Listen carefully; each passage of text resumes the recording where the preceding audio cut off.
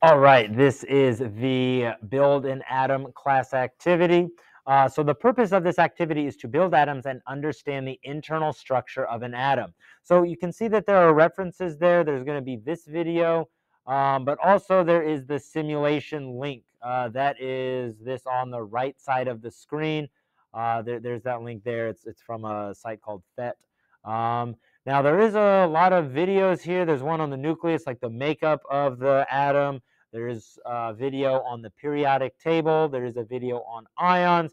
And of course, I did provide a link to this periodic table because you will need this on this activity.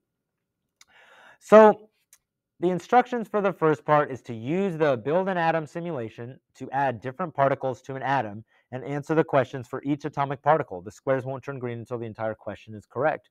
So the first one is, you add a proton, you add a neutron, electron.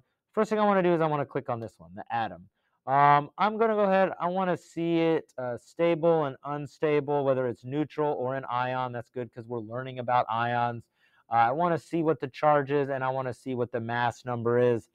So the first part is just add a proton, neutron, electron, and the questions are, well, where in the atom did it go? Now, what did the mass number, or that atomic mass, do when it was added? So you can see off to the right, there is a mass number here, and then there's the charge. So I'm going to go ahead and just, you add a proton, you add a neutron, you add electron, and you have to be able to answer those questions. Well, how did each of those affect those different parts of the atom? All right, then answer the questions based on this. Now, the hint on this one is like, look at the atom you created in the simulation, and some of them you might have to start adding, like these down here. How many spots are there in the electrons in the first orbital? Keep adding electrons to the atom until both orbitals are full, and you'll be able to answer these questions. Now, the next part is we're going to build the atoms and answer these questions. Uh, all that is given to you is the number of protons, neutrons, and electrons. So let's go ahead. I'm going to do that first one, the number 11. So I'm going to add 3 protons. Let's see, I want 4 neutrons. And if you ever get confused in counting, there is a little counter up in the top left. So I need to add 4. I need to add 4 neutrons, and I need to add 3 electrons. Good. Now, I need to figure out what element it is. And Li, well, it tells me right there, it is lithium. Right? So I need to scroll down and find lithium. Here it is. The group number, I have to look on the periodic table. It shows you where it is on the periodic table, but I can look at the periodic table that I have, find lithium right here, and then I look up and I can see that it is in group number 1.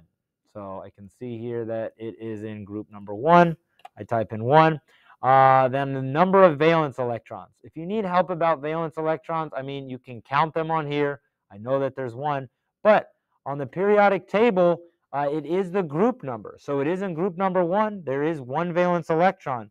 And for elements that are in group 13 through 18, you just ignore the 1. So elements in group 13 have 3 valence electrons. Well, now we're getting into the part where we're talking about ions. So it has 1 valence electron. You have to decide whether it's going to lose, gain, or not do anything with those electrons based on how many valence electrons it has. So think about it this way. Atoms either want 8 valence electrons in their shell, or to get rid of all those valence electrons to get down to 0. Think about what would be easier.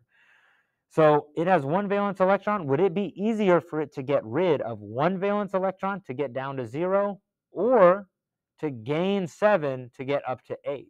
So it's going to lose that 1 valence electron. It's going to lose that 1 valence electron.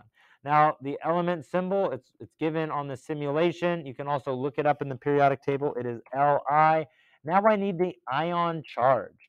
So you can make this for yourself. So all I do is I just see how easy it is. Like otherwise, to get a full valence shell, it's going to have to add a bunch more. But what I can do is I can take that 1 electron away, and I can see what charge it has. Notice it's a positive ion, and I can see my net charge over here. It has a positive 1 ion. So I just go down here and I say, well, it has one positive charge. Notice it turned green when I got all of them correct. So you can go ahead and make all of those. Then the other questions down here, ask those questions, and it says, well, based on different ions. So it gives you a little hint there about telling you those charges. Now, the next part is a different part of the simulation.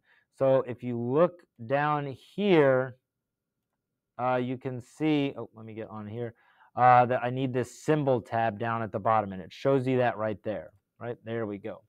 All right, so it says click on the symbol box at the bottom of the screen, and that's what we did. You can see it down there, but that's what we're looking for. Use the simulation to figure out which atomic particles affect each component of the atomic symbol, and you do have to get these rows right. So this is what an atomic symbol looks like. You can see that right here. Right? So what you're doing is you're adding the different particles to figure out, well, what part A is, part B, part C, and part D is. So you're adding protons, neutrons, and electrons to find out, well, what is affecting these parts, and what are they, right? Well, what is part A? What is part B? What is part C? What is part D, based on that? So that is what you're going to do there on that one. All right. And the last part, what you're doing is you're going to the Games tab down here. So it says practice applying your understanding by playing levels 3 and 4 on the game screen. Play until you can answer all questions correctly on level 4. Take a screenshot when you finish both levels. Place the screenshot below. So here's the game, and you're doing levels 3 and 4. So the right two. And this is how to take a screenshot on a Chromebook, and then you can just place it there. Just paste it right in that window. So I'm looking for these two right here, right? The last two. So like if I'm looking at this one, I just click on that game, and it tells me, okay, like it gives me this.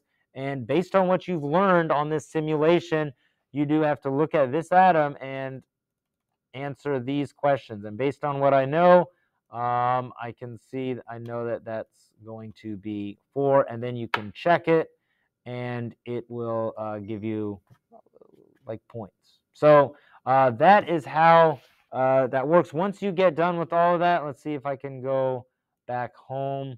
Let's see, I can just start over, right? Once you get done with all that, you'll have all the stars. You do that for 3 and 4, then just take that screenshot. If you want to get extra practice, you can do the first 2. So this is a very good tool. And then at the very end, just remember to click yes, right? So, I can just go in and check that, but that's just to make sure, hey, I've done that. I've done level 3 and level 4.